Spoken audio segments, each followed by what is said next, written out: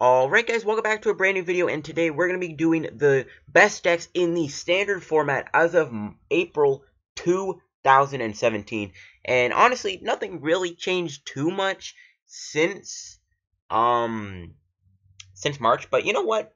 Still some decent decks popped up. So let's quickly go over them. Quick recap. We're not going to be showing you the deck list, or else this video will be like 2 hours long. Starting things off with the Mega Ray list. Mega Ray is continuing to be a very powerful deck. The fact that Mega Ray can hit so hard and basically one-shot everything in the format thanks to Professor Kukui makes it a very threatening card. It's been performing pretty decently. Most Mega Ray variants are just using Manaphy. Some are using Volcanion with Steam Up, and even some now I'm seeing are using like Giratina. So Mega Ray is continuing to do good. I still want to know how that Mega Ray list lost to the Line Croc deck. But anyways, we go on here. Tauros. Tauros is continuing to see play with like Yveltal EX and also in Decidueye. And even Tauros, Garbodor, Giratina is also still doing pretty decently for Garbodor and Tauros in Standard. Tauros is still a threatening GX Pokemon. It's a very scary card to play against because it kind of just walls you, and it's like kind of scary to attack into it because you don't want to walk into Mad Bull. Gumshoes is seeing some play. Mainly Gumshoes for the ability Search the Premises is seeing play with Houndoom, EX, Mildex, because you can just look at their hand and then you can decide if you want to do something like a Team Skullgrunt, you want to end them, you can Pokepuff them. There's so many options with Gumshoes and Houndoom Mill. It's just making Houndoom Mill a lot more funner now, and Gumshoes, Houndoom Mill is still doing good. Other than that, Gumshoes isn't really seeing too much play outside of that. Darkrai, we already know Darkrai is still performing very well. I mean, let's be real here. Turbo Dark, Darkrai Giratina, Darkrai Dragons, it's just doing way too good for Darkrai. I mean, Darkrai right now is just really just on top of the format. And in all honesty, with the new Darkrai GX coming out in Sun and Moon 3, this Darkrai is just not going to end. It's an overwhelming amount of darkness on the format, and Darkrai it is just way too good. It is just by far one of the best decks in the format right now. Umbreon decks are doing good, you know, mainly Umbreon Evolutions. A lot use like hammers, so they can like use like Dark Call with like the hammers and stuff. Umbreon Evolutions doing good. Umbreon, Espeon also doing pretty good. So I mean, Umbreon GX is holding up for what it is. I mean, I don't really think it's a great card, like it's like amazing format defining meta card like Darkrai or something, but this card is still pretty decent, and you know, some people are still giving Umbreon GX the chance it needs. Espeon GX, probably the most popular of the Umbreon Espeon kind of, you know, debate. Oh, which one's better? Espeon clearly the better choice right now. Wobbuffet Espeon is a deck that's doing good right now, and also there is Espeon Decidueye, which is also performing pretty well. So Espeon GX does not seem to want to stop being on a roll recently. And then you got the Yveltal decks. Yveltal, Garbodor, Tauros is another good deck. And then you also got Yveltal with like Wobbuffet. I think Quad Yveltal, whatever it's called, is also performing pretty good for Yveltal right now. I mean, Yveltal is just a really good card. Evo Ball is a very powerful attack. It kind of just smokes Lugia and Mewtwo and Tapu Lele out of the water. So Yveltal, it's still doing pretty good for a Dark type. I think Darkrai is definitely the better Dark right now in the format, but Yveltal still doing pretty good. Same with Giratina. Giratina, mainly Giratina with Tauros and Giratina with Darkrai just seem to be the best ways to play Giratina right now. Not really anything else using Giratina. So yeah, the Giratina, Garbodor, Tauros decks are doing good. I mean, yeah, okay, you got Giratina in Mega Ray too, I guess. I mean, I've seen Giratina in Mega Ray, so Giratina is still holding up for what it's worth. Rainbow Road is another deck. It's not like winning any tournaments or anything, but people still like using Rainbow Road just because it's a very fun deck. It's a very powerful deck because Xerneas is a non-EX attacker, which means your opponent would have to knock this thing out 6 times to actually win the game, which is very threatening when this is going to one-shot you most of the time. So people are still liking the Xerneas Rainbow Road decks. It's not performing amazing. It's not winning any tournaments, but it definitely is still putting in work. And Ptcg is also, you know, a good budget deck right now. It's probably the best budget deck right now. Actually, no, it's not. No, there's definitely another better budget deck right now. But Ptcg, people are still liking the Ptcg. Mainly what makes Ptcg good is the Ptcg Mew variants hit for 2 weaknesses that are very crucial. Ptcg hitting for fighting weakness means that it's going to one-shot Darkrai, which is very, very important. And using Mew with Ptcg means you can hit Mewtwo-Y and Espeon GXs for weakness, which is also very important. So Ptcg, people are still liking this. It's not like breaking the format, winning any tournaments, but what is winning a tournament is Darkrai, or not Darkrai, what the heck am I saying? Line Croc GX decks. I think this one in the juniors division when I did my Salt Lake recap, or not. Was it Salt Lake? I can't even remember. It was a recap I did a few weeks ago. Line Croc ended up winning in, I think, the juniors division. It beat out a Mega Rayquaza deck, which is kind of weird. I don't really know how that works, but I guess it just does work. So Line Croc, people are liking this card quite a bit. Line Croc Evolutions, Line Croc Carbink is kind of the way people are using the Line Croc right now. It's a pretty cool card. I might honestly think it's better than the other Line Croc GX we're going to be getting in Guardians Rising. This just seems to be the best choice for Line Croc. Zygarde is still kind of doing okay. It's, again, not winning tournaments, but people still like using the fighting type decks just because being able to hit weakness on stuff like Darkrai, it's just way too good to pass up. Now, Zygarde, Carbink, Regirock, I guess, is like the best Zygarde deck right now. It's still a good deck. It's still a decent rogue deck to go into like a tournament with, because you never know. It has a lot going for it. The only downfall is its weakness to grass. Houndoom Mill, again, going back with Gumshoes. I mean, Houndoom Mill, it's probably the best Mill deck right now in Standard, better than the Weezings and stuff like that. Houndoom, just, it's Mill and everything. It's not winning tournaments, but people still like using their Mill decks.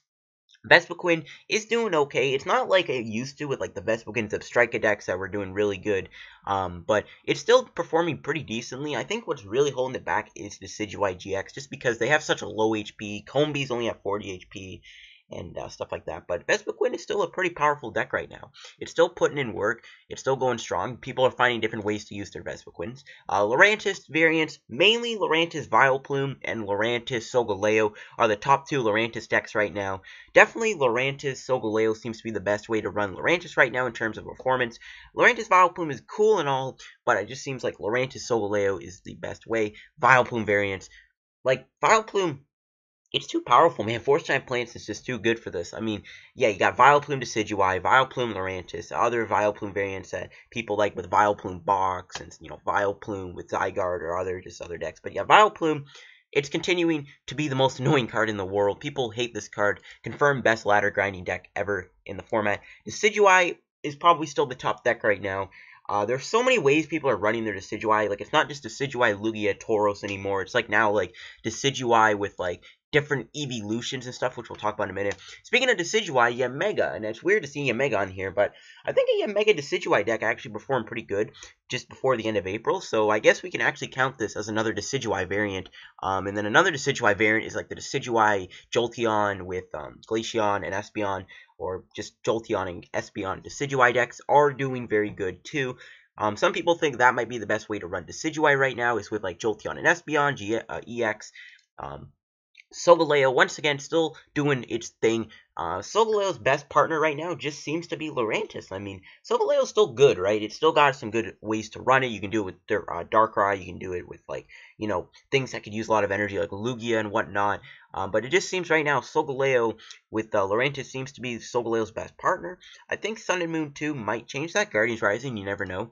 And then, obviously, you got your Guardy variants. Guardy is one of my favorite decks right now in Standard. Brilliant Arrow is a great attack. Brilliant Arrow seems to be the more popular Guardy deck, but not far behind is Despair Ray Guardy. It seems to be another very, very popular Gardevoir variant. I think the Brilliant Arrow one might be a little more popular right now, but Despair Ray Guardy is still, people really like, you know, it a lot, and it's still doing pretty decently. People enjoy their Despair Ray Guardies, and it's still a pretty fun deck. Me personally, I think the Brilliant Arrow one is the best choice right now for Gardevoir. Despair Ray isn't bad though, because having that dual typing means you get to hit not only like Dragon's weakness like Salamence and Giratina, I mean, obviously the Hexmaniac, but then also you also get the Psychic hitting, which means you hit through Mewtwo's and Espeons, which is very crucial.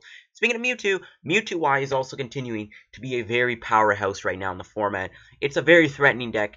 Mewtwo-Y Garbodor, Espeon Mewtwo-Y without Garbodor is doing good. Mewtwo-Y just seems to be a very, very powerful card. I mean, it technically is. Psychic Affinity is ridiculously powerful. So always got to watch out for that. I guess Baby Mewtwo 2 could be on this if you want. You know, the Damage Change Mewtwo decks are also kind of popular. Yeah, I know the top 8 at Anaheim. Quad Lapras is a very good deck right now. Best budget deck by far. You know, better than Basimian Mew. But yeah, again, Quad Lapras seems to be the best budget deck you can use right now. It's doing very good. It's a lot more popular than Water Toolbox right now, which will probably obviously change with the release of Aqua Patch from Guardians Rising. But, you know, for the most part, Quad Lapras seems to be the best way to run Lapras right now, and it definitely is, you know, with the Skull Grunts, the Flare Grunts, the fact that it's so cheap, the fact that Lapras is so tanky, really makes Quad Lapras a threatening deck to play against and a very, very hard deck to beat sometimes. Then you got your Gyarados decks. Gyarados isn't the biggest deck right now, mainly because Decidueye GX kind of shuts it down because they just Feather Arrow snipe your Magikarps, and then you can't really chain anything with that, especially when Vileplume gets in play, the King's Buddy Rescue. But we're not playing against Decidueye. Gyarados seems to be a great deck. It's performing okay. You know, again, Decidueye kind of keeps it in its place a little bit from, like, wrecking everything, but Gyarados is still a very popular deck, very powerful deck, and a very threatening budget deck at that, too. And then we got Regice. Regice with Decidueye is why I put Regice here. Again, that's kind of why I also put, like, Mega and Jolteon on here, because those seem to be the ways to run Decidueye right now, instead of, like, the normal Decidueye, Lugia, Tauros, Vileplume decks. Now you got, like, Regice, Decidueye, so that you can have a better time against Volcanion decks. So people really like using the Regice now with the Jolteon and Decidueye. Finally, out the video are your Volcanion variants. Of course, Volcanion is performing greatly. Again, it's probably one of the top decks in Standard. Definitely top 3. I'd put it up there. It's probably top 3 along with Darkrai, with Decidueye, and with itself, right? So Volcanion, people love it. It's such a powerful deck because when, you know, they power it up so quickly, Steam Up makes you one-shot everything. It hits for weakness on Decidueye, which is, like, really good. So Volcanion just continues to be a very, very big powerhouse right now in Standard. So yeah, those are the best decks in the Standard format of April 2017, the final best decks in Standard format as of the Sun and Moon Primal Clash era, until we move on to Guardians Rising, which for sure is going to change this up. Like, if I'm going to make some predictions of what's going to get changed, for one, we're going to see a lot more Lightning decks, especially with Tapu Koko GX, so Yveltal EX might be cut short in Guardians Rising, depending on how Tapu Koko does. Also, we're probably going to see a lot more water-based decks. Maybe stuff like Mega Gyarados will make the list. Primarina GX might be on here. Definitely Lapras is going to stay because Aqua Patch and other water decks. Yeah, I definitely think Guardians Rising is going to be a huge, huge set. Tapu Bulu is going to be pretty good, so we might not see many people want to use stuff that is weak to grass anymore, just because Tapu Bulu might be pretty powerful with Lurantis coming up in the Guardians Rising set.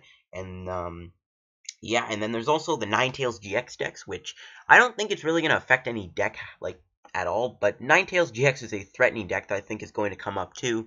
So there's a lot of new decks coming out in Guardians Rising. This list is definitely going to change. Leave a comment down below what you think your predictions are as for how you think this, like, the list here of the best decks in Standard are going to change. Again, my prediction is Yveltal EX might leave just because, like, Yveltal's probably going to drop in popularity depending on how popular Tapu Koko gets. We'll find out. We'll see. But thank you guys for watching the video. If you enjoyed, hit the like button. If this helped you out a little bit, don't forget to subscribe too. If you're new, help me on the road to 2,000 subscribers. We're going to kill it when Guardians Rising comes out, guys. Do not worry. Thank you guys for watching. I'll see you guys on another Ptcgo video. Peace out.